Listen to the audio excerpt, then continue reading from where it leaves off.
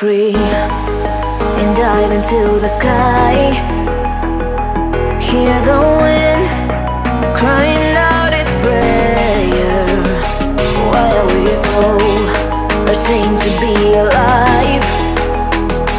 Break the chains and our freedom's ours to take.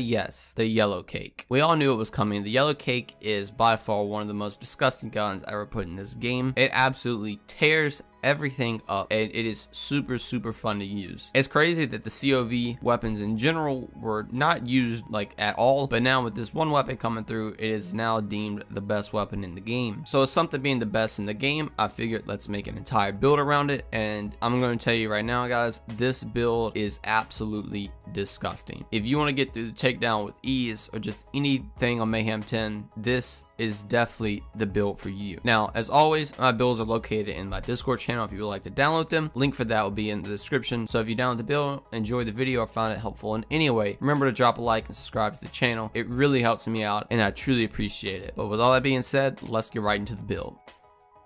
Alright, so getting into the gear, as you can see, this is a very complicated build. It might take a little bit to understand everything and what's going on, but trust me, we can get into it. And I'm just messing with you guys, but obviously we're using the Yellowcake. It is our main weapon for this entire build. You might be wondering why I have an EMP5 right here. This is simply just for movement speed, because obviously heavy weapons make you move slower, and this is just going to be your main thing of movement speed. I'm going to swap to it. This isn't even a Mayhem 10 EMP5. I am only using it to move faster. But this essentially right here is a ×2 variant with an anoint where you get 300% increased damage when enemies are above 90% health. This paired with this build is just absolutely disgusting, and you'll see why. But for the gear down here, it actually does help out a little bit to know what's going on. So I have an old guy right here where we get an axe gun with 50% bonus radiation damage. Radiation damage is going to be a huge theme of this build, obviously. So we're getting 20% bonus radiation damage because the old god that's what it does. Then we get 25% elemental damage resistance, which is also very good. But then the other two perks on the shield where we get more max health and we have 50% drop of health booster, they're literally pointless for this build. That is because we're going to use something like the Cut Purse Deathless right here. So when we melee an enemy, we're getting ammo back, plus it's also reserving our health to give us 100% more shields. But since we're going to be kind of playing this like a sniperish build, we're going to be sitting back, because if you don't, you're going to die to the Yellowcake with all of its explosions, because it's ridiculous. But as you see on this artifact, we have 30% more grenade damage, 33% area effect damage, which is essentially splash damage. And then we have 40% magazine size, which doesn't matter. So the only thing we're using this is the area of effect damage. And I guess maybe the grenade damage a little bit, but not really. And then we have a phase archer right here where we're getting 29% more splash damage, plus 25% weapon damage, plus 30% grenade damage, splash damage, weapon damage. Makes the Yellowcake even more dumb. And then for the grenade, we're using a fish slap or an axe gun. We get 50% bonus corrosive damage, which is very good for things like the takedown, obviously. So this actually is going to do melee damage if you don't know what the fish slap does. Now, since it's doing melee damage, you also have this to proc your Cut Purse artifact. So now we have your melee, your grenade, and your slam can also proc your Cut Purse artifact, which is going to help really well with one of your guardian rank skills. If you have this, come on and slam, so you can just at your peak height you can slam, and you're also going to get ammo back. And the slam actually has area damage, so you're getting a ton of ammo back if you hit a lot of people. But if you can't slam, don't worry. Melee and grenades is way more than enough, especially with something like the Yellowcake, to get your ammo back. And if you didn't know, they actually just buffed the SDU slots for rockets. I don't have my max quite yet, but you can get it up to 51 rockets, which is actually crazy. So all of this right here, as you see, we're doing increased damage with the shield, we're doing increased damage with the class mod, we're doing increased damage with the artifact, and then the grenade right here is also giving us ammo back. That is essentially all the gear you need for this build. And getting into the skills, this is where stuff can get a little interesting, but we're going to be using Ties That Bind with Stillness of Mind and the Blight Tiger action skill element. Now, We're putting 5 points to do harm, so we're getting more axe skill damage based on the amount of rush stacks we have. Since we're using phase arc, we're always going to have max rush stacks, and with ties that bind, the linked targets are actually going to take more damage to do harm. Then we have 5 points in Violent Tapestry right here, which might seem a little crazy to some people. This is essentially going to give us a lot more status effect chance, which is really good on something like the Yellowcake, because not only does the Yellowcake do an insane amount of damage, it also does an insane amount of damage per second. As you see, the base damage for this gun is 44,000, but the status effect damage is 30,000 per second.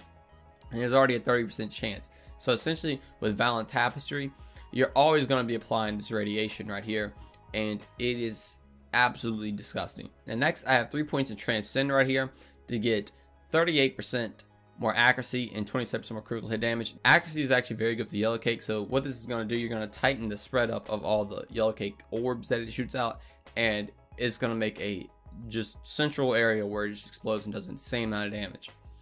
Now, I have 2 points of Restless right here because I had to get down to the bottom.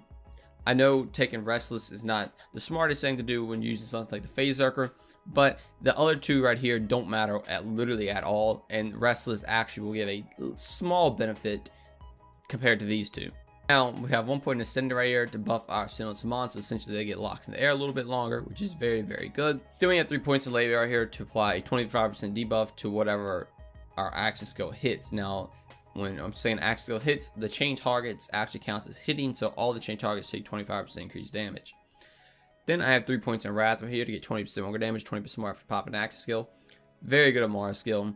Then 3 points in Awakening right here to get more rush stack effectiveness, so we're getting even more damage to do harm, and then even more status effect chance of Violent Tapestry. Then 1 point Remnant, so we can create an orb that's just going to do a stupid insane amount of damage, especially with something like the Yellowcake. I've seen this Remnant orb do like 900+ million damage. It is actually kind of ridiculous, and that is with the corrosive element on like flesh targets. It is a little nuts of how much damage the Remnant orb can do with this build. Then I have 1 point Avatar here to buff our rush stacks by 10, and we can pop Axio twice for cooldown. So since our rush stacks can buff by 10, we're going to have more rush stacks to be getting with the Phase Arcer, which is going to buff our damage from do harm and our effect chance of Violent Tapestry even more. Then going to the next skill tree, we have 3 points to set of hands to buff our handling and accuracy. Again, accuracy is very good for something like the Yellowcake, because it's going to tighten that spread up, and the handling, obviously, since it's a heavy weapon, handling is going to make the gun just play a little bit better. Now, in our Mayhem modifiers right here really quick, we're taking Speed Demon so we can move quicker every time we get a kill. Speed Demon is a very good Mayhem modifier to have, and because just moving quicker is very nice. So this paired with Speed Demon, you can actually just move around the map like if it was not even a heavy weapon. But now we're putting 5 points in Anima, where we're getting more status effect damage and duration. And the reason we're taking this is because of the Yellowcake. This is going to buff that status effect damage a little bit, plus the duration an insane amount. So now not only are we applying the element all the time with Violent Tapestry, we are now making that 30,000 damage do even more with something like Anima, and that status effect damage alone can just destroy everything. If you saw my other video in the Wotan fight, like literally the status effect damage itself can just take its shields off with ease, no problem. You don't even have to shoot the boss. Like, it's crazy good amount of status effect damage you can get out of this thing. But then we're putting 5 points of Tippets to buff elemental damage with 30% and 20% more shock damage. This is just very good on Amara skill. More damage is always nice.